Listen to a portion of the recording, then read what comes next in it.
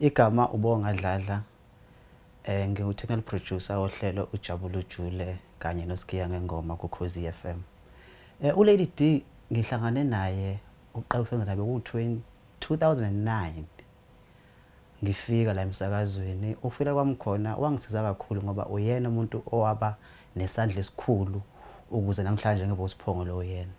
Wangifundisa iredo, wangamukela, ngaba ingane yakhe, ngaba indodana kuyena. Ngaphezu kwakho konke lokhu nje sengifana nomndeni kwaKhoza. And uLadyD into engathi ngayiphawula ngayo, ungumuntu wabantu and umuntu osizo emphakathini.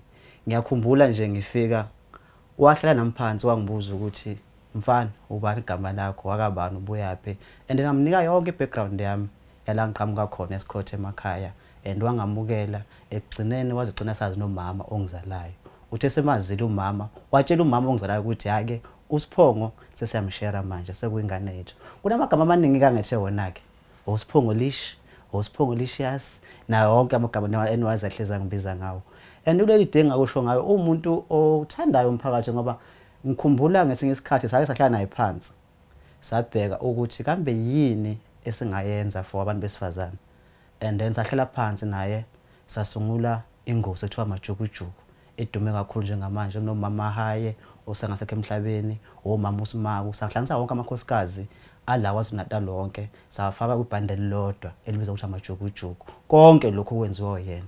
Sesiqedile ngaloko futhi sahlala phansi noLadyD futhi sasungula futhi enye futhi ingosi abesifazane abasebenza emakhishini ke manje abangama domestic workers. And then sasungula ingosi ebiza ngani ngamashillers khona esibeka khona abantu besifazane abasebenza ezindlini abasizayo ongomama bethu nodadewethu ngoba abanye bethu bakhule nje namhlanje kungenxa yokuba abasebenza emakhishini. So ilenye ezinye izinto zakhulu LadyD ezingamaqhaza azidlalile emphakathini and okuningi akwenzile ukubheka abantu abasha nabancane abafukamele ngaphansi kwakhe. Engathi mhlambe I think ufana njengesikhukhukazi esifukamela amajwele. Ngibalo Happy Girl, ngibalo Sjava, ngibalo Lady Zama, ngibalo DJ Zinhle, ngibalo Sphongo, ngibalo Babheke, ngibalo Sma.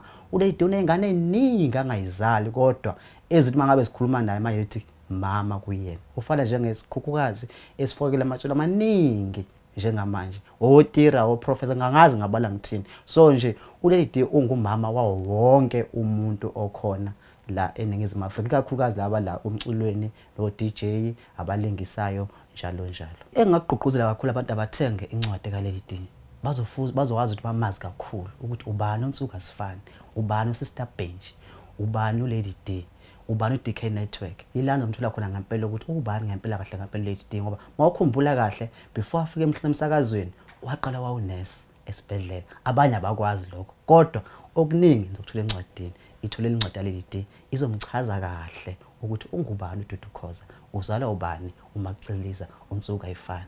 LadyD ngifisela inhlahla sathi uNkulunkulu angakugcina ukhule ungakhokhobi nasempeshenini uhlezi nje uLadyD oseyintweni othanda izinto. uSphongo Lish uyakuthanda. God bless you mama, I love you.